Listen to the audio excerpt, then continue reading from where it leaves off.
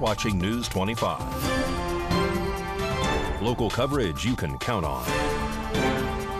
News 25 is brought to you by J.K. Nelson Law, voted best of Pahrump for 4 years. Give them a call, 775-727-9900. News 25 is also brought to you by Gunny's Air Conditioning and Heating. New, service, and repair. Call Gunny's, 775-727-6800.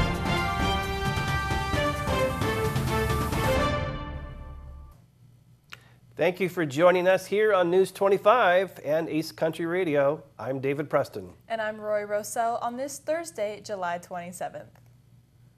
A structure fire broke out at 1:20 this afternoon on Quail Run Road, right off Benovich Street in Bella Vista. News 25 spoke to Sheriff Joe McGill for the details. Hi, today at about 1:20 this afternoon, Nye County Sheriff's Office dispatch received a call reporting a fire to a residential structure here on Quail Run. This is in the area of Benovich and Bella Vista on the extreme west end of Pahrump. Our deputies responded, as well as Pahrump Valley Fire and Rescue, and when units arrived, the residence was found to be fully engulfed. Fire department went to work putting the fire out and did locate one individual inside the residence. That individual was removed from the residence and was later pronounced deceased at the scene. It is reported that there are probably also animals inside the house, dogs or cats, not a whole lot. But we are still clearing the house for any animals and any potential other individuals, and further information will be provided at a later date. Cause of the fire is unknown. At this time, we have the state fire marshal here to investigate the cause of the fire, and they will release that information. There are 2 sheds on the west side of the house that have a little bit of smoke and heat damage, but they're largely unaffected. It's the main residence that is mostly affected by the fire. We received information that there should be pets in the residence. Whether those are still in the residence or not, we don't know yet. A couple was recently arrested in Las Vegas for an alleged child abuse, not only physically but also keeping 2 of the children in cages. Be warned, this is a sensitive topic and viewer discretion is advised. 2 Las Vegas residents were arrested earlier this week and are accused of keeping their children in cages. The couple, Travis Doss, age 31, and Amanda Stamper, age 33, are facing a total of 41 counts of child abuse, kidnapping, and attempted murder. Doss is also facing additional charges of sex trafficking. According to reports, Stamper told police that Doss coerced her into prostitution for money. And according to the declaration, officers were dispatched to a convenience store where Stamper, who is 5 months pregnant, was hiding from her husband because he allegedly said that he was going to kill her. Upon their arrival, she told them to go to their apartment. Once police arrived at the scene, there were 7 children inside of the apartment, from ages 2 to 11 years old. Once officers got into the apartment, they found that there was a kennel with 2 of the children inside, padlocked shut. The 2 children were ages 9 and 11. Police said that they needed bolt cutters to open the cage to let the children out. Court transcripts show that an emergency physician testified when the couple was in court, saying that the child had black, swollen eyes, multiple bruises and lacerations, looked to be malnourished, and had a skull fracture. Stamper allegedly says that she thought the child was dead for about 5 days beforehand. The physician says that the child would have died if not taken to the hospital. After being released from the cage, the child told police that he was stealing food at night, which is allegedly one of the reasons that he was beat.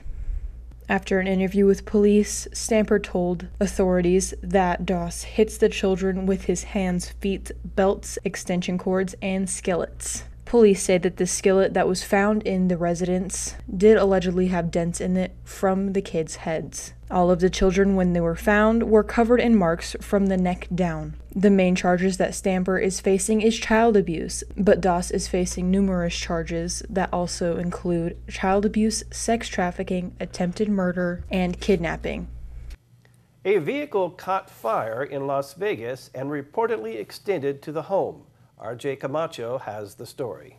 At approximately 6:33 on July 26, a vehicle fire was reported at 3060 Sierra Ridge Drive in Vegas. According to reports, while en route to the fire, the situation was upgraded to a medium-level structure fire due to reports of the vehicle fire expanding to the structure. Upon arrival, firefighters found a single-story family dwelling with 2 vehicles currently ablaze expanding to the garage. Crews managed to contain the fire to the vehicles and the garage, with negative fire extension to the living quarters of the home. A total of 5 engines, 1 ladder truck, 2 rescues, 2 investigators, and 2 chief officers responded to the scene, totaling a report of 32 personnel. The American Red Cross also responded to assist 3 adults. Currently, no injuries have been reported, and the cause is under investigation. A man from Oklahoma has been arrested in Las Vegas after he allegedly abducted his wife, planning to kill her and himself. An Oklahoma man was arrested in Las Vegas after kidnapping a woman and driving her over 1,000 miles to Las Vegas, and allegedly trying to kill her and himself after being confronted by police. Sean Smith was arrested on Monday, July 17th, and is facing charges of kidnapping and attempted murder. According to reports, both Smith and the unidentified woman were in an alleged relationship for about 10 months, living in Oklahoma. The two got into an alleged heated fight on July 14th, which led the woman to leave Smith's residence shortly after. He allegedly followed her to the gas station where he got into her car and kidnapped her while she was trying to escape. The woman later told detectives that Smith made her drive the car, and if she did not listen, he would allegedly hurt her. Once the two arrived in Texas, the woman says that Smith threw both of their phones onto the side of the road. She claimed that he would not let her do anything alone, including only letting her use family restrooms at gas stations so that he could allegedly monitor her. On Sunday, July 16th, when they arrived in New Mexico, they allegedly stopped at a dollar store where the woman purchased a prepaid phone in an attempt to contact her daughter on Facebook. Smith reportedly took the phone away before she could do that. However, the woman did tell detectives that she placed a note in the store's bathroom stating that she needed help and that they were heading to Las Vegas. When they arrived in Las Vegas on Sunday night, they got a room at the Excalibur. According to the woman, the two went out on Monday and they got a marriage license and later got married. She stated that she only complied to this because she feared that if she didn't, somebody would hurt her daughter when they got home in Oklahoma. As they were on their way out of a novelty store after eating at Denny's, they were pulled over by officers near Sahara. While they were waiting for detectives to return to the car, the woman says that Smith grabbed her arm and began pressing a box cutter to her wrist, allegedly saying that he was going to kill her and then kill himself. Smith allegedly put the car in drive and fled the scene after police. They were again stopped by officers near 6th Street and St. Louis Avenue. According to officials, the woman got out of the car and rolled into the dirt where she was bleeding profusely. Smith allegedly tried cutting her wrist once again when she was on the floor, but officers allegedly surrounded him, so he began cutting his own wrist. The unidentified woman was taken into the hospital later on and received 13 stitches. When Smith was interviewed by detectives, he stated that this is really out of character for him, but he did do it. Smith was then later read his Miranda rights and asked for a lawyer. Las Vegas court records show that when Smith was in court on July 20th, he pleaded not guilty. The judge set his bail at $750,000, and he will appear back in court on August 3rd. News 25 will be back on the other side of this break.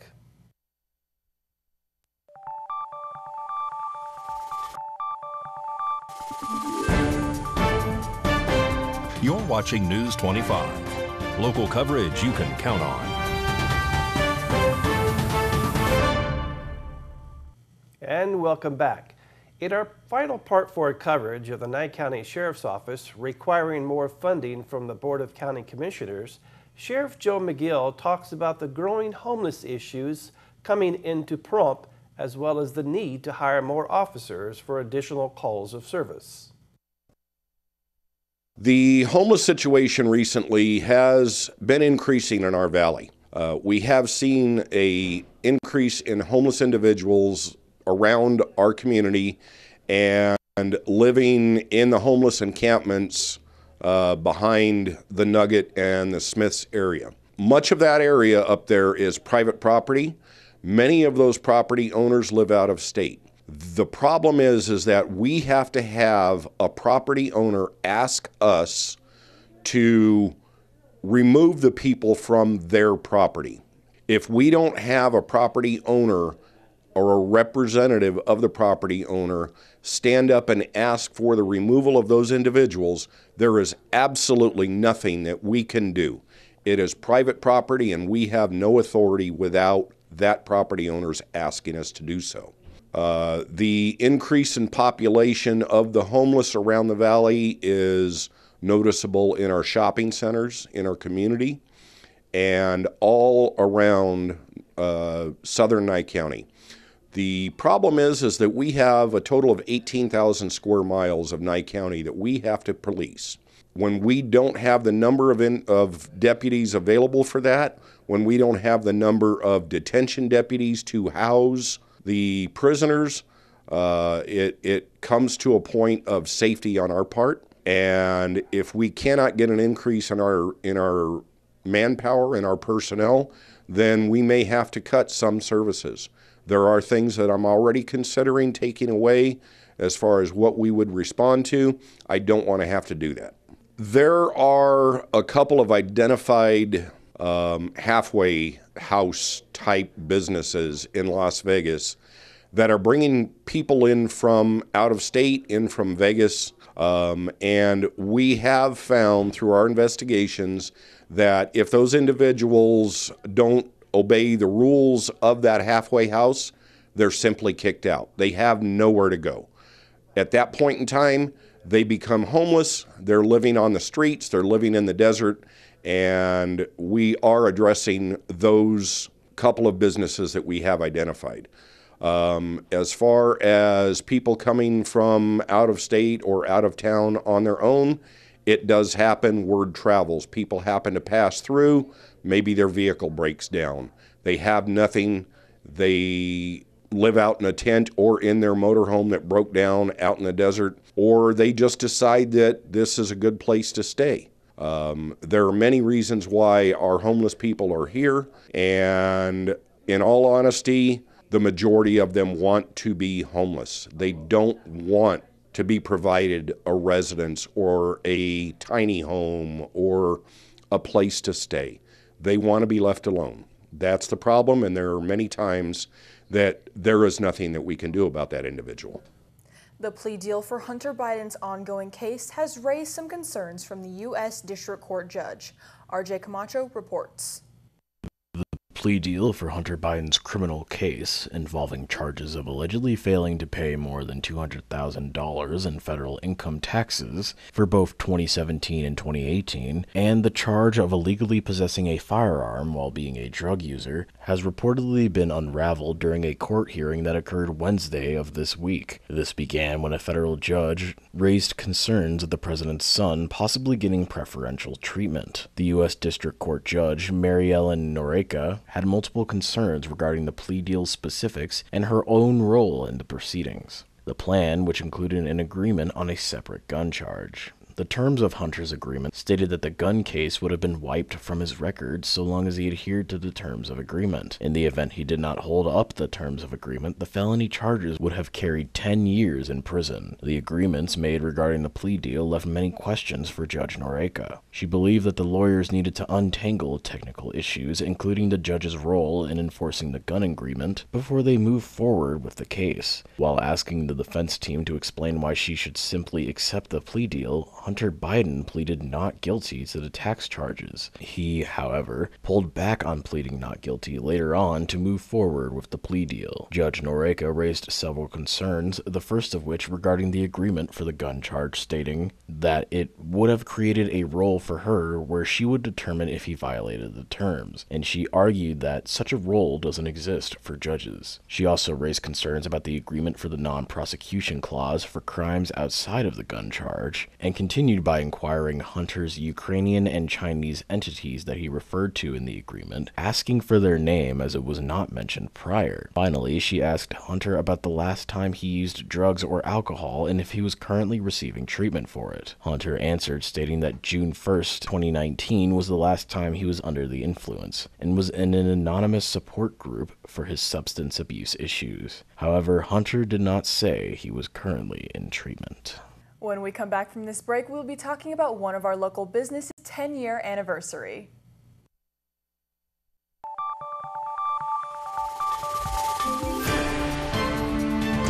You're watching News 25. Local coverage you can count on. News 25 is brought to you by Mountain West Lawyers, Injury Attorneys, 727-9500.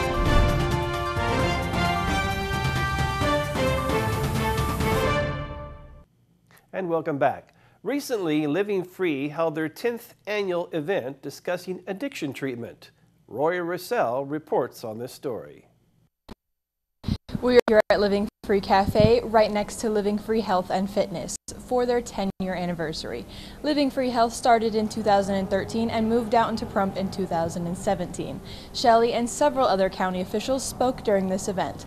Prump is really where we got our foothold. I saw a need for treatment, for sober living, and eventually saw the need for the importance of a therapeutic workplace, and you're sitting in the first one in Nye County right now. I didn't want to make this necessarily about me. I think that the importance of the message that I wanted to get across for our 10-year anniversary is something that I think all of our staff, all of our, maybe our clients, but certainly all of our staff and all of our partners in the community understand that addiction is a deadly problem, a very deadly problem, more so than ever before, way more so than I had when I was in my active addiction. We spent a lot of time up at the legislative session this past 6 months talking about the fentanyl and opioid epidemic that's currently going on in our nation and our state. And to be here today, to see the greatness that, Shelley, I know you don't want this to be about you, but you and your staff have done here with Living Free is just absolutely phenomenal. And this is exactly what makes me happy because I get to see that I'm up there dealing with the budgets and trying to do this and trying to do this, and you're actually getting it done. Our community does not have nearly enough substance abuse treatment. And for those people who cannot afford to pay $12,000 a month to go to a rehab facility, what are you going to do, right? You got nothing. You go to the hospital, you sober up in a few hours, and then you're back out on the street, you're out buying again, right? I understand how important it is to change not just what you do, but who you hang around with. Because in this kind of environment, you're with people who want to see you succeed. When they go back to the friends that got them there in the first place, failure is going to happen. So this is a critical place for people who have addiction to come to be with other people who are in addiction, find their higher power, and find their way to change themselves and how they look at things by being around others who support them. I'm Roy Rosell reporting for News 25. It's hard to believe that the first day of school is right around the corner, and you can bet a lot of kids are going to have a hard time waking up, especially if they didn't have a regular sleep schedule over the summer. So what can parents do to help ease that transition?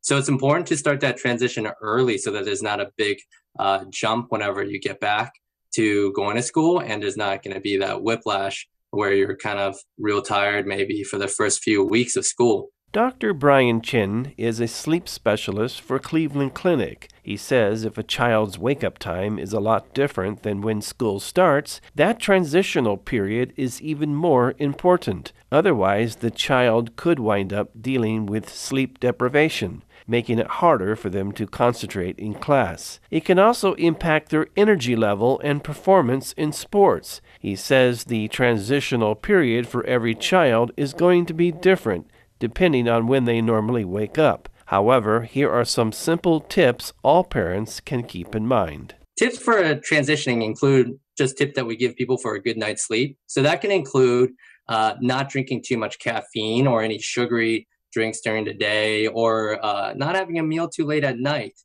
Same goes for exercise. Try to do it during the day and not too late at night. Anything that would be stimulating that would cause you to be unable to fall asleep. If your child's sleep schedule does not improve or seem to be improving, Dr. Chen suggests contacting their pediatrician for further guidance.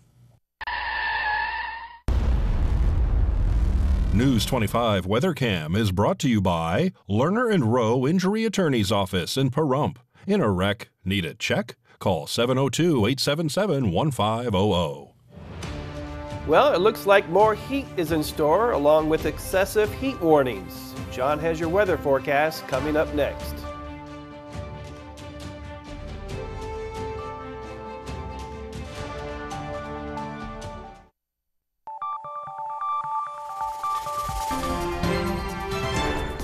News 25 weather is brought to you by Dairy Council of Nevada. Undeniably delicious, undeniably dairy. Enjoy what's real.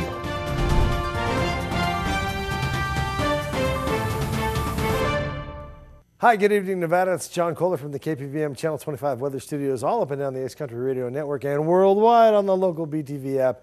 The app you should put on your phone and then just treasure it, you know, like in your heart. 95 degrees out there in Fernley. Fallon saw 98. 91 in Carson City. What? You're the cool spot. Congratulations. Wrestled the honors from Tonopah, which hit 94 today. 97 out there in Goldfield. 105 in Beatty, oh my Lord, and 111 in Amargosa. Definitely a hot spot. Vegas really close behind, 109 degrees. And out in Death Valley, it's perfectly miserable, 122. But here in the Paradise of Pahrump, well, let's take a look. It's it's like miserable light, 107 degrees. 108 just a little bit earlier. Winds out of the south-southwest at 10 miles per hour all day long. Didn't really help too much. Sun rose this morning at 5:46. Setting this evening at 7:53. Fans of the night rejoice. We picked up 4 minutes of the dark stuff. Low tonight, 79 degrees. And the winds continuing out of the east-southeast at 10 miles per hour. As we head on into the weekend, what do we see? 108 degrees. The next couple days anyway. Sunshine. Sunday, it looks like we got some clouds moving in. Winds picking up just 1 or 2 miles per hour. Come Tuesday, we're going to have some clouds, maybe even some rain. And temperatures dropping down into, we haven't quite shed triple digits yet, 101, 102 degrees as we get on into the rest of the week. But it's headed in the right direction. We like that. All right, back to the desk. Here's Dave and Rory. Thank you, John. Well, that wraps up this edition of News 25. I'm David Preston. And I'm Roy Rosell, and we will see you on our next newscast. Have a great night. Bye.